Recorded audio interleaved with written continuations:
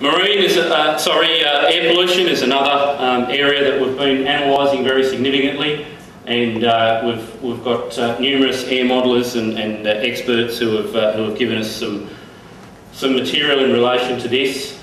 We've had an air monitoring station in place within the Tamar Valley for the last 2 years, monitoring the background of the airshed to get an understanding for what that background level is, to then understand whether we make any impression on that. All of our modelling indicates that there won't be any increase at all in the airshed of pollutants as a result of this mill. And again, we're quite happy to back that up with solid science.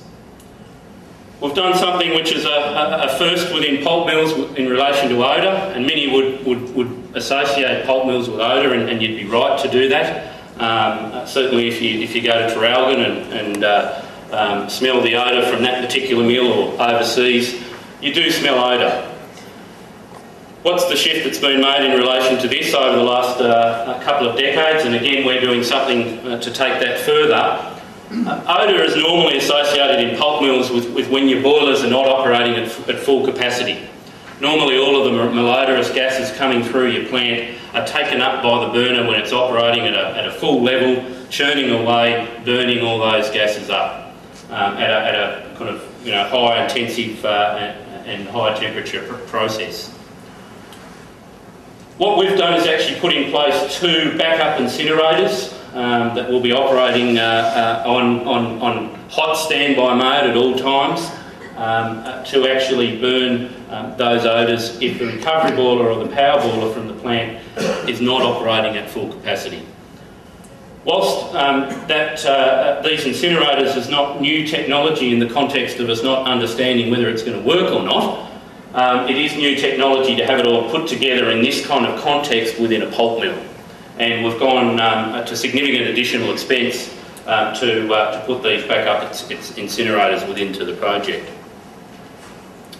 Look, just quickly wanted to touch on resource supply, and I won't talk too much about this because at the end of the day, from our perspective, this project isn't about what's happening in the forests. It's simply about value adding to forests which are being harvested in any case and are currently being exported.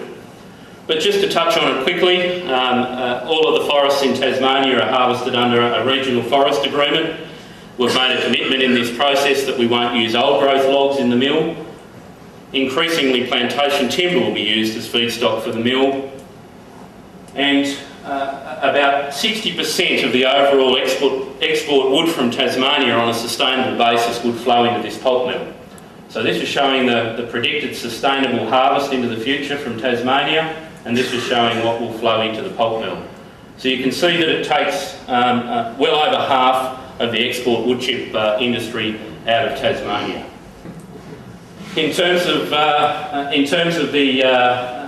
the location of that wood within the state, most of it already comes from the northeast of Tasmania and already flows to those wood chip plants right next door to where our proposed location is. So it's really business as usual to a large degree for us. We have a need for a bit of additional wood from outside of the region, and our plan is to utilise the rail system to bring that wood in to ensure that there's no additional log truck movements within the state. Look, Gunn has invested significantly in our sustainable forest management over the last 5 years or so, and even well before that. We're actually the first company to get ISO 14001 environmental management system for our forest practices, and that was in 1997.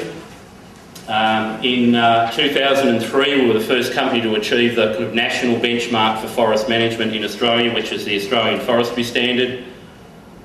We have PEFC accreditation for labelling our forest products on the international marketplace, and you can see the kind of logos that we use here under that sustainable framework. And we have a chain of custody which allows us to label our products as coming from sustainably managed forests. And this is a real passion for our staff. We've got about 80 specific forestry staff within the company that manage our forests on a daily basis. They've got either professional or higher level training in relation to forest and forest management. And the reason they come to work each day is to manage our forests and manage them successfully on a sustainable basis. and our staff do an excellent job at that, and this just gives you an understanding of what sustainability means in the context of forestry these days. And you can see it's a whole spectrum of social, environmental and economic aspects. And we consider ourselves the true environmentalists in terms of how we manage our forests. We really do. And that's the reason for people wanting to get involved in this industry, is to make a positive difference to ensure that we can harvest a product which is a renewable product and do that sustainably. We produce various reports if people are interested. We have some of those on our website. Our plan would be, if we achieve our necessary approvals and the federal approval to start construction basically immediately. We've had this project at a higher state of readiness for about 3 years now. We've had consultants involved to plan the whole mill and lay the whole thing out. We have an alliance with John Holland and McMahon, who are part of the Leighton Holdings group, to actually construct this mill. And we have equipment orders in place overseas to actually go and purchase some of the bits of equipment that have to come internationally for this product. It's about a 2-year construction period. So you can see, I guess this is a really long-term project for us. As I said, we've been going about 4 years now, at least 3 years right in the throngs of an assessment process. And if we do get approval, we've still got at least a couple of years to go before the mill's built. So it's a 5-year plus project to go down the path of something like this. And we'd like to argue that it perhaps shouldn't be a 5-year project when you can demonstrate your science. Look, I'll just quickly touch on economics, and I don't want to dwell on this. I think the environmental aspects was mainly what I wanted to discuss with you. The project's about $1.7 billion. It'll be the largest ever investment in the forestry sector in Australia, and the largest investment in the private sector within Tasmania. And in terms of the economic impact of it, I'll just focus on about $6.7 billion in net present value terms to the Tasmanian economy, which is about a 2.5% increase in the economy of the state. So it's a huge project in the context of that. As far as employment is concerned, looking at direct and indirect through a modelling process, obviously during the construction phase there's a huge employment impact, and then an employment impact averaging about 1,600 employees over the life of the project in a direct and an indirect sense.